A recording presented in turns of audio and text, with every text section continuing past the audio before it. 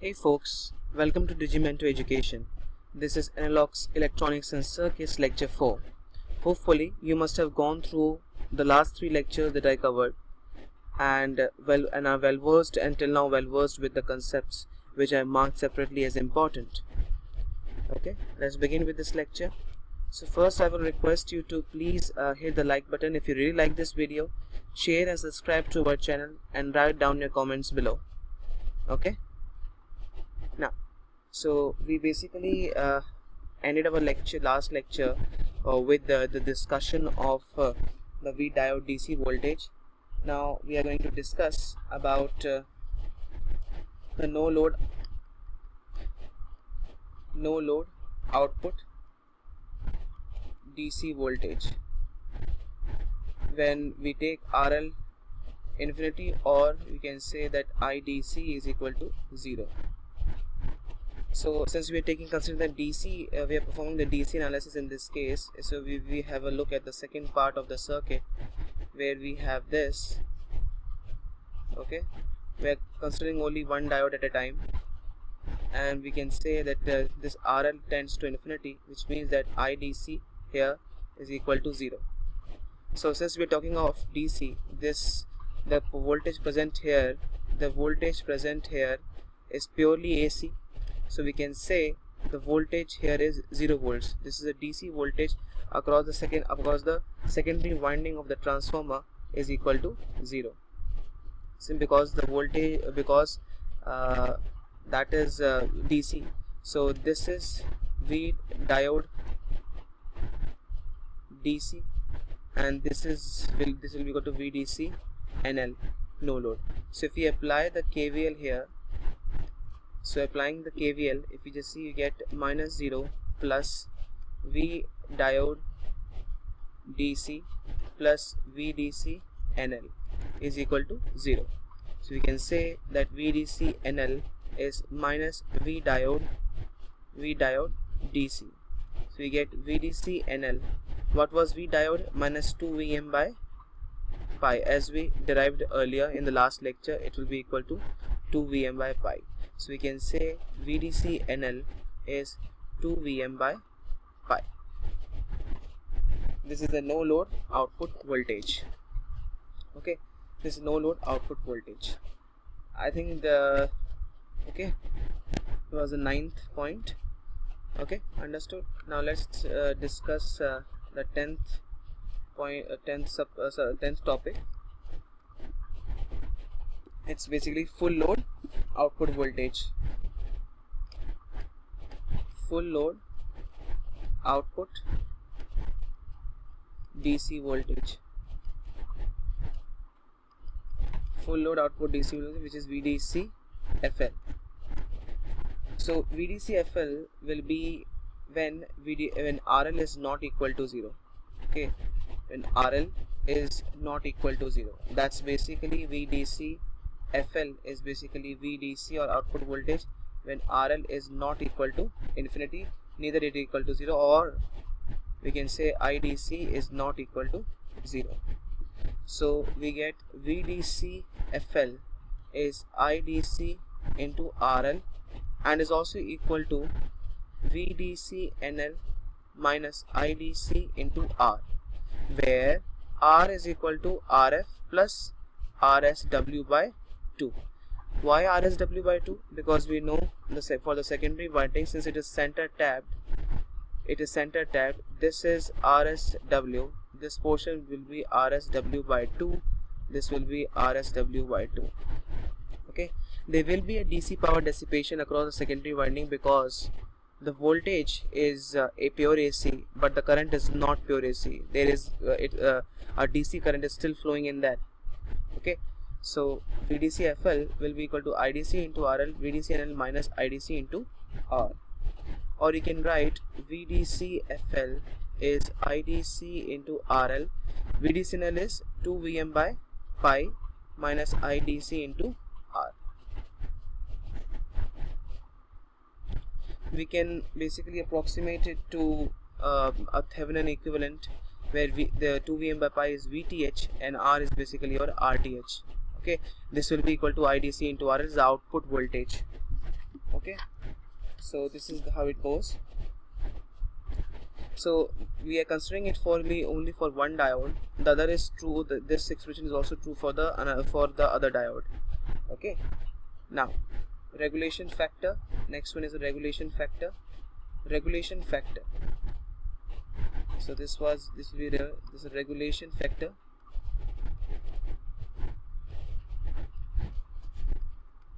We define the regulation factor as VDC-NL minus VDC-FL upon VDC-FL. So the expression will remain the same.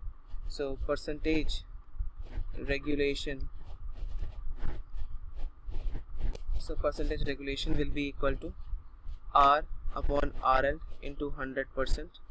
But the major difference being, the only difference being R is equal to RSW by 2 plus RF. Okay. This is the percentage regulation. This is what it. Okay. Now next one is basically the Thevenin equivalent of the circuit. We have then the Thevenin equivalent.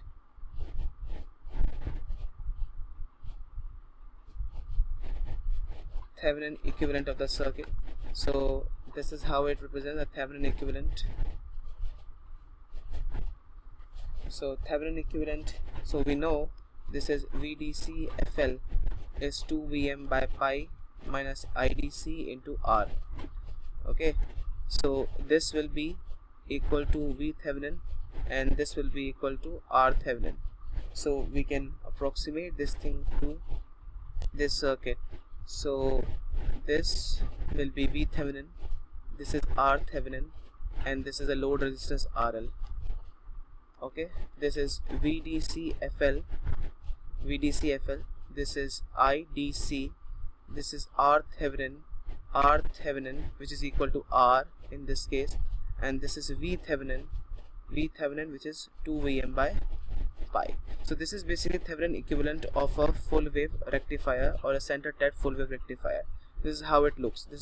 Okay, the Thevenin equivalent circuit of the full wave rectifier. Now let's discuss about the peak inverse voltage, because this is important. Peak inverse voltage, as we already discussed, should be as small as possible, so that because if we have to peak inverse voltage should be as small as possible, so as not to let the voltage go beyond the particular designed voltage, particular limited voltage of a diode, so that the diode does not get damaged. Okay, so otherwise, if peak inverse voltage is very high, you require a high breakdown voltage while diode, which is also costly. So peak inverse voltage should be as small as possible. That should lie between the breakdown voltage and zero region. Okay, that's one thing that we have to keep in mind. Point of discussion is peak inverse voltage, which we define as PIV. So peak inverse voltage is the maximum inverse voltage of a diode across a diode. So we know that PIV is V diode maximum. Okay, this was 2 Vm sine alpha maximum value. This will be equal to 2 Vm. So PIV is larger than half wave rectifier. Okay, so this is important. So we cannot, this is not suitable for the design of center TET full wave rectifier is not suitable with the diodes having the breakdown voltage less than 2 Vm. Okay, so this is basically a major drawback. You can see it's a 2 Vm, which is higher than the half wave rectifier. So there are some limitations, there are some advantages of full wave rectifier over half wave rectifier and vice versa. Based on those concepts, we will basically move on to the bridge rectifier, bridge full wave rectifier, which basically nullifies all the limitations of full wave center TET full wave rectifier and half wave rectifier, which takes care of all the problems. Okay, that we shall discuss in the forthcoming sessions. of the lecture. Okay, so the 14th point of discussion is, so greater PIV means is a disadvantage, a greater disadvantage. So you can say it's a disadvantage. It's a disadvantage of standard at full wave rectifier. We'll discuss about the form factor, which is defined by F. So we define a form factor as, now form factor is defined as we already know, it is defined by IRMS by IDC, where ripple factor is defined as IRMS dash by IDC. This is a total. So IRMS for this is equal to IM by root 2 upon IDC being 2IM by pi. So if you solve for this, you get F as 1.11. Okay, so this form factor value was 1.57 in the case of half wave rectifier, and ripple factor was 1.21. so here the ripple factor has reduced by a drastic change. There is a drastic change in the ripple factor in the full wave rectifier as compared to the half wave rectifier, because it is equal to 0.483 in the full wave rectifier and is equal to 1.21 in the half wave rectifier. Form factor is also reduced. It was 1.57 and it is now 1.11. Okay, now there are the major differences that you should know and you should be able to point out. Now next point of discussion is frequency of the output voltage.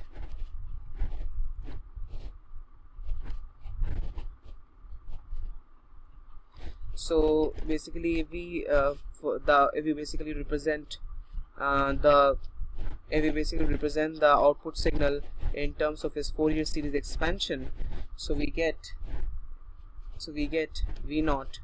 It is basically 2 Vm by pi minus 4 Vm by pi summation k being even cos k omega naught t upon k plus 1 into k minus 1. This is how you represent. This is basically your DC, this is basically your AC, while that was equal to Vm by pi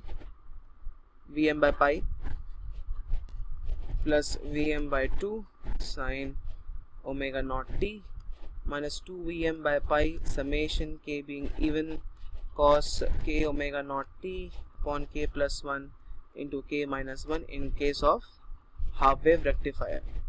And this is this 2 Vm by pi minus 4 Vm by pi cos k omega naught t.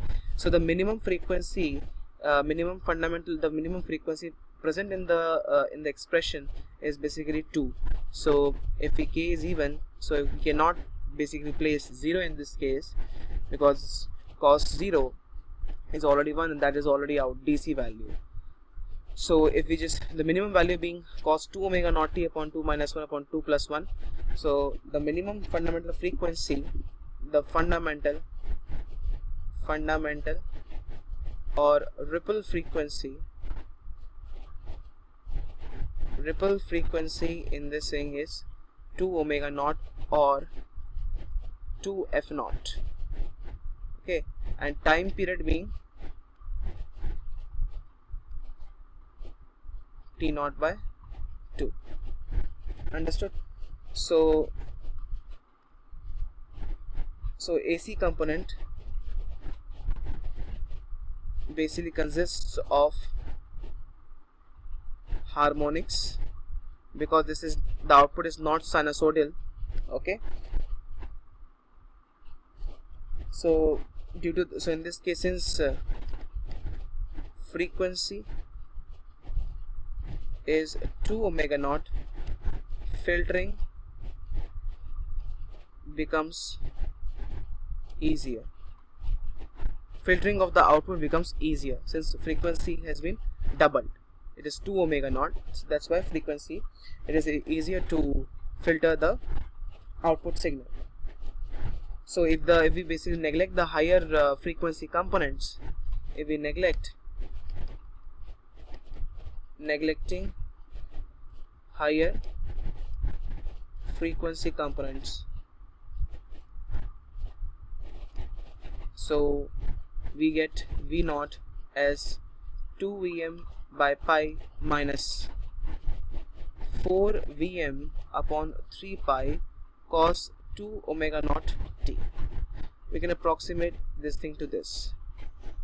Okay, so we can represent a full wave rectifier with this small circuit without even considering all other parameters. We can just replace it with one DC voltage and one AC voltage, and then we can calculate whatever we want to calculate. Okay, this is how it looks: 2 Vm by pi upon 4 Vm upon 3 pi cos 2 omega. So we can say a center tapped full wave rectifier is approximated to a series combination of a DC and AC voltages. Okay, we can consider this thing. So how can we represent it? We can represent it with a DC and an AC voltage.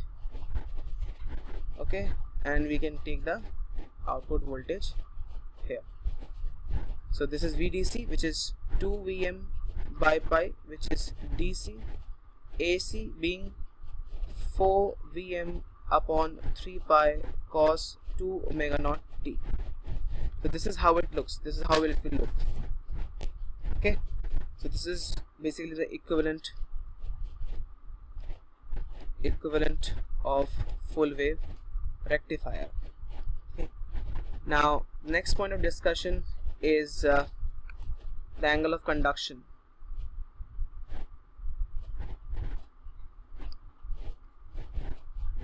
Angle of conduction. Angle of conduction. So angle of conduction is basically the period for which your diode conducts. The period for which your diode conducts, and it will conduct only if the voltage crosses the cut-in voltage of the diode. We are not considering an ideal diode. We are considering here a practical diode, and we are only considering your gamma value, V gamma. So it will only conduct it when your input voltage crosses your gamma, which is cut-in voltage. So if we just say if the diodes are ideal, so if the diodes are ideal, so we have to basically consider both diodes in this scenario. So let me explain to you. If the diodes are ideal, each diode conducts for 180 degree, so total conduction angle will be 360 degree. Okay, while if non-ideal diodes are considered, then each diode conducts for 180 degree minus 2 theta angle. So total conduction angle will then be 360 degree minus 4 theta. So if you just have a look at VA, it's something like this, and VB, it's just the negative of it. Okay, so when VA crosses this particular V gamma, this is V gamma, this is also V gamma, this is VB, this is corresponding diode D1, this is corresponding to diode D2, this is alpha, this is alpha. So this angle is theta, this angle is 180 minus theta, and VB conducts for this is theta, this is basically 360 minus theta. Okay, this will be 360 minus theta. So if we consider all the angles, this is 180 minus 2 theta, this is also this thing. So 180 minus, if we just solve for this, we get 360 minus 4 theta. Understood? This is how it goes. This is theta, this is 180, let's say theta. Okay, we are considering theta here. This is 180 plus theta, and this is 360 minus 180 plus theta. Okay, so if we just consider, so this is basically 180 minus 2 theta. This is also 180 minus 2 theta. This is basically 180 plus theta. This is 360 minus, so we can say it is 360 minus 180 plus theta. You get 180 minus 2 theta, and the total angle, conduction angle being 360 minus 4 theta. Where theta is sine inverse V gamma by Vm.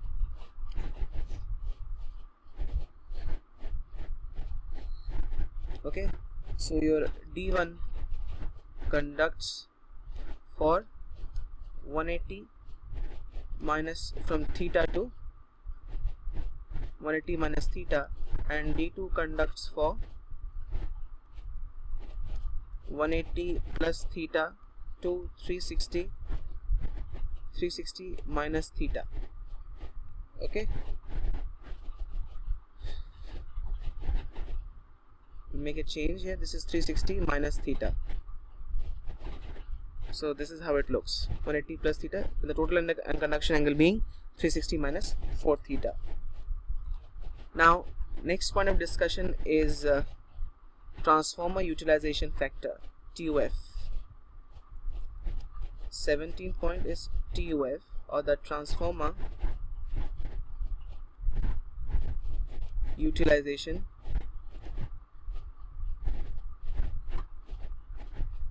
factor, TUF factor.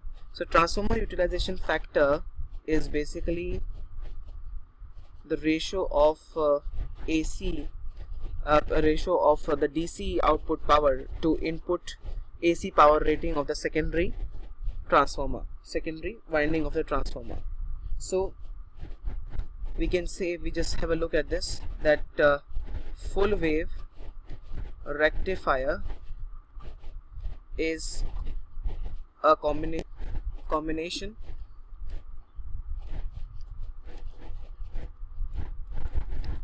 of two half wave rectifier.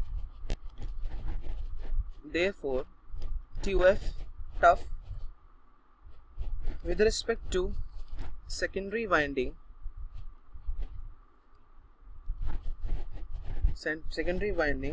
will be double to that of half wave rectifier. So you can say that TUF for secondary with respect to secondary winding will be 2 into 0.286 RL divided by RL plus RF is equal to 0.572 RL by RL plus RF. Okay, so we can say that TUF for secondary winding, it is equal to 0.572 RL divided by RL plus RF. But so if we just find out the TUF with respect to primary winding, if we find it with respect to the primary winding, so we can define with respect to the primary winding as DC output power divided by AC power rating of primary winding. So it is equal to IDC square into RL. Now AC power rating, it is equal to Vm by root 2 into Im by root 2. Okay, this will come out to be IDC square into RL Vm Im by 2. Okay, so basically it is Vm1 Im1, this will be equal to Vm Im, because we know that Vm1 Im1 will be equal to Vm Im. This is across the primary winding, and since the turns ratio will cancel each other, so Vm Im1 is equal to Vm Im. Okay, so Vm1 and Im1 will be equal to Vm Im. So we can write, if we plug in the values, the tuff with respect to the primary winding will be equal to 0.81 RL divided by RL plus RF. So we can say average tuff will be equal to 0.572 plus 0.81 divided by 2 is equal to 0.69. So average tuff for a center tapped half wave full wave rectifier is 0.69. Again, this is most important with respect to IES exam. Okay, so yeah, now the next point of discussion, let's now discuss about some of the advantages and disadvantages of full wave rectifiers. So let's discuss first about the advantages of it. Okay, so yeah, first one, it has smaller ripple factor, or you can say suppressed AC ripples, more seamless, more smooth DC with respect compared to half wave rectifier. Second one, it has greater efficiency, because the efficiency of a full wave rectifier is double to that of a half wave rectifier. It is 81%. Maximum efficiency is 81% when we consider the ideal diodes. Third, greater DC output current and voltage, because we know that VDC-FL in this case, VDC-FL is 2 Vm by pi minus IDC into RSW by 2 plus RF, and the half wave rectifier it was Vm by pi, so we can say VDC-FL greater DC output voltage. Okay, and similarly your IDC, your output current, which is 2 Im by pi, it is double to that in the case of half wave rectifier. So greater DC output current and voltage. Fourth point, filtering of AC component is easier in the full wave rectifier, because fundamental frequency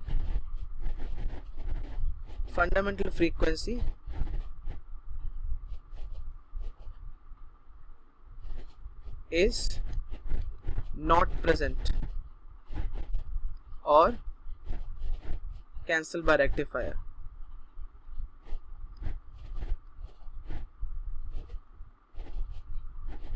Okay, and it has greater tuff. Understood?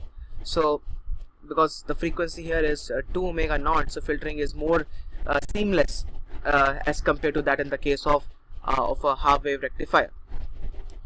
Now let's have a look at the disadvantages of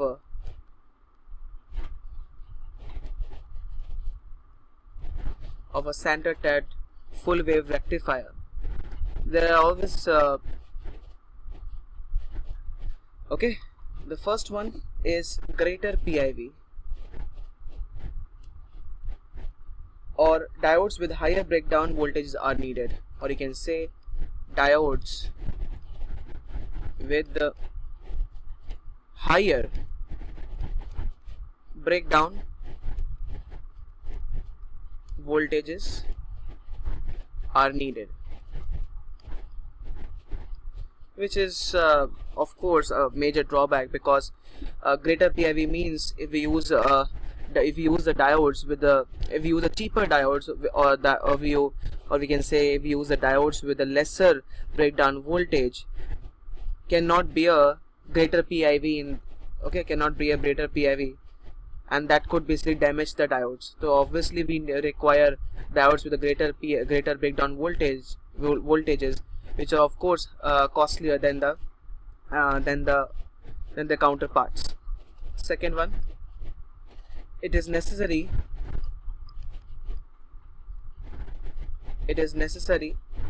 to use center tapped transformer which is bigger in size,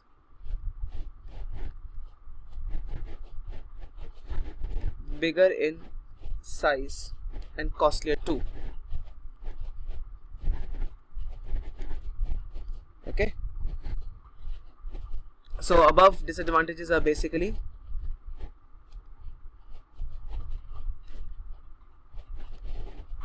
nullified in the case of bridge rectifier.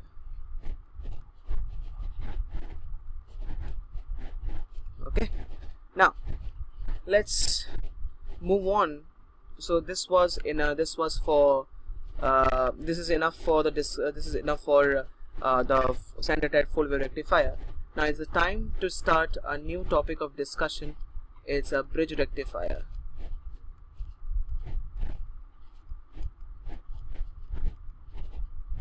Okay, there are many properties that we need to understand of a bridge rectifier, and we shall discuss all the advantages, all the properties of bridge rectifier, and how it basically supersedes the center tapped full wave rectifier.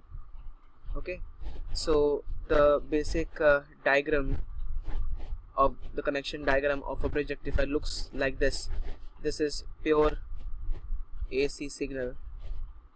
Okay, this is basically a step down transformer, is N1 is to N2. Now this, okay, so you should be careful with the diagram of a bridge rectifier. It is like this. So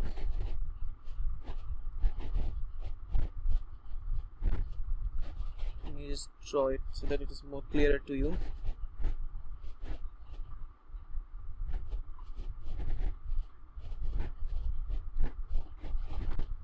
This connection is here,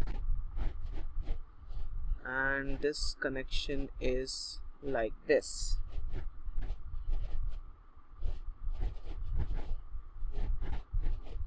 Okay, this is RL, this is VO, this is VI. This is basically a step down transformer where you can say that N1 is greater than N2.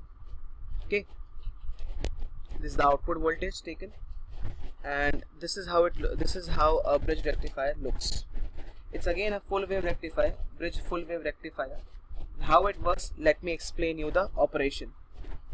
Okay, so if we just have a quick look at the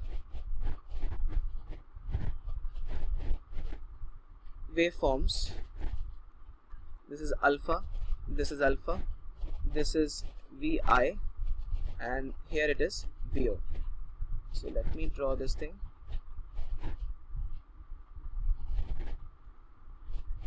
So your input voltage basically varies like this.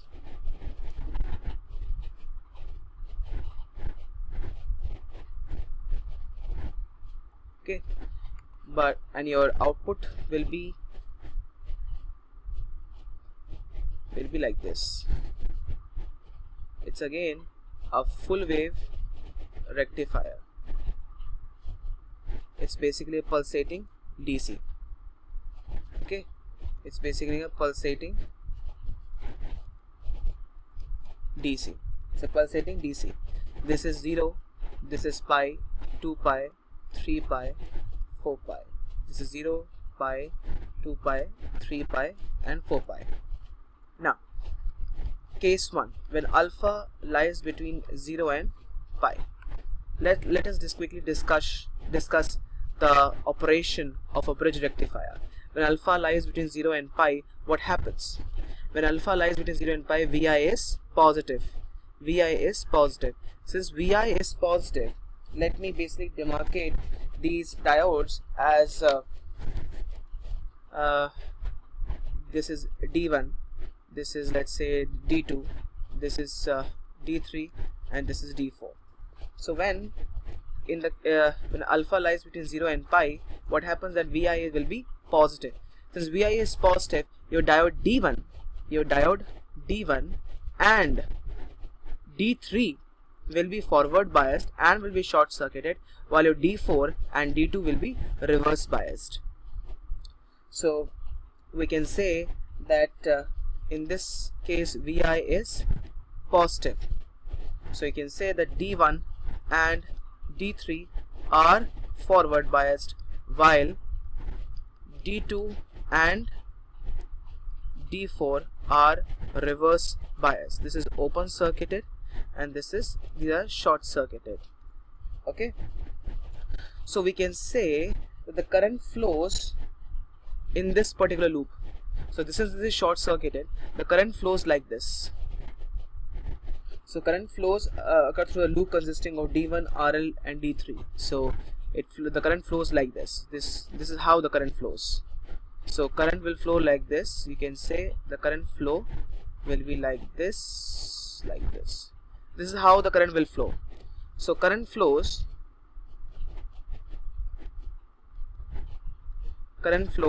in the loop consisting of D1, D3 and RL.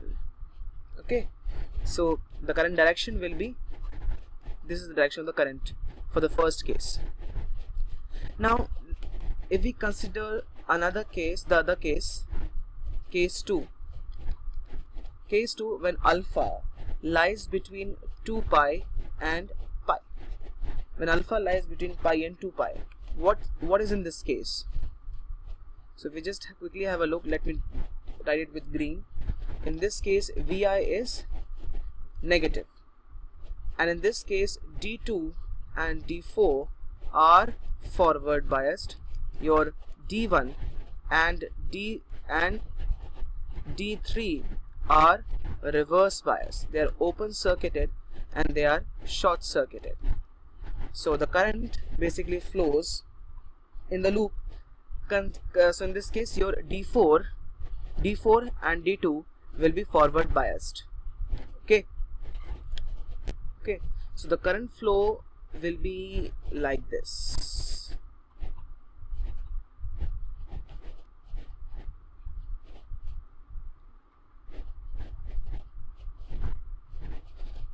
Okay, so if you keenly observe that the current flows like this in the for the second case, and current flows in the opposite direction to this current as in the first case. Okay, this is for the second case, this is for the first case, and this is for the second case. So we can clearly observe here, that both the currents are basically opposite in direction, opposite to each other. Hence we can conclude that through the transformer, through the secondary winding of the transformer, there will also be an AC current flowing. There is no DC current flowing. Okay, there will not be any DC current that will flow across the secondary winding of the transformer, because both the currents are basically opposite in the direction to each other. They have a phase shift of 180 degrees. So net current is basically an AC signal, is an AC current. So if we consider your when we will consider your total internal voltage drop, which is IDC into R, and we used to write R is equal to RSW by 2 plus RF in the case of center tight full wave rectifier, because there we considered that there will be a DC power dissipation across the secondary winding, because a DC current also flows through the secondary winding of the transformer. But here in this case there is no DC current flow that will flow across the secondary winding, so we will take RSW equal to 0. So from here we can conclude that, so let me just write it here, that current flows in the loop consisting of D1, D3, sorry, it's D2, D4 and RL. Understood? So current from here, you can say current through secondary winding, current through the secondary winding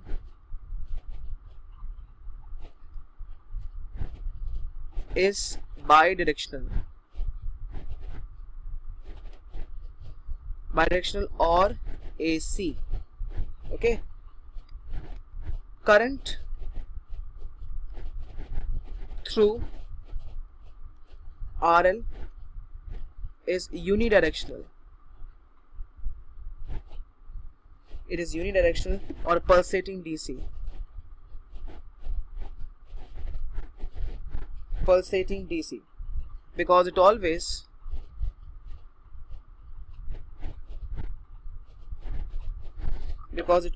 flows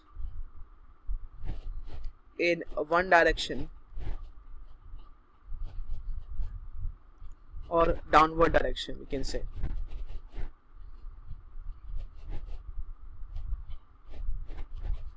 Okay, so as we already saw, the current flowing both directions, you can say, is in the downward direction. So current flow is always in the downward direction across the resistance RL. So that will always be there will be a DC component present at the load resistance RL. Okay, so that's all folks. I am stopping this lecture here. Please go through all the concepts that I covered thoroughly and be well versed with them. Thank you very much, and please, if you really like this video, please hit the like button and share and subscribe to our channel and hit the bell icon for the latest updates. Thank you very much.